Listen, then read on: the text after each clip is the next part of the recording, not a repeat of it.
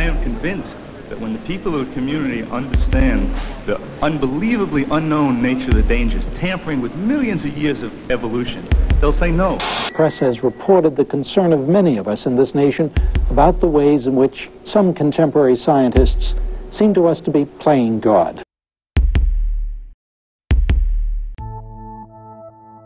We have been engineering life for thousands of years. Through selective breeding, we've been able to choose favorable characteristics, but we've never really understood how it worked until we discovered the blueprint of life. DNA, a complex molecule that carries the genetic instructions for development and function in all known living organisms. 4 nucleotides within the structure of DNA make up a code that programs life. If you change the code, you change the program. Once we learned how DNA worked, we started to mess with it.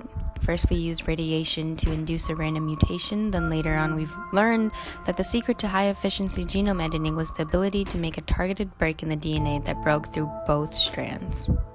Broken ends in DNA go through one of 2 paths. The first is non-homologous end joining. Non-homologous end joining is when the 2 broken ends are rejoined. Occasionally, errors can be made that lead to small insertions and deletions, creating mutations in a gene and often inactivating it. The second is homology-directed repair, where a donor sequence matching the target is copied. If the donor sequence were to change, then the gene itself would change. These findings have led to revolutionary new and accurate technologies such as CRISPR-Cas9. CRISPR-Cas9 requires basically 3 components. We need a Cas9 enzyme, we need a guide RNA, and we need a piece of DNA to cut.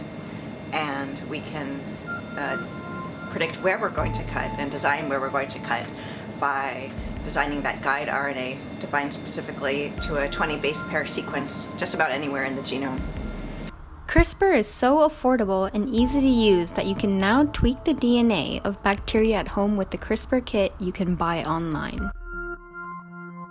We're at the dawn of something new. What will happen 20 or 30 years from now? Right now, it's possible and it has been done to alter genes for individuals who have, for example, an X-linked muscular dystrophy. Boys or men only have 1 X chromosome, and if they have a mutation in an X-linked gene, then they suffer from that muscular dystrophy, for example.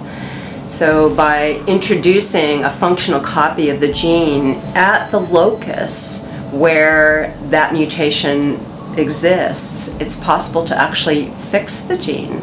We'll have to be careful with the technology, but I think the good that it can do for society is very powerful and we shouldn't discount that. Genes interact in ways that we don't fully understand, and there could be unintended consequences. New diseases that result from our tinkering.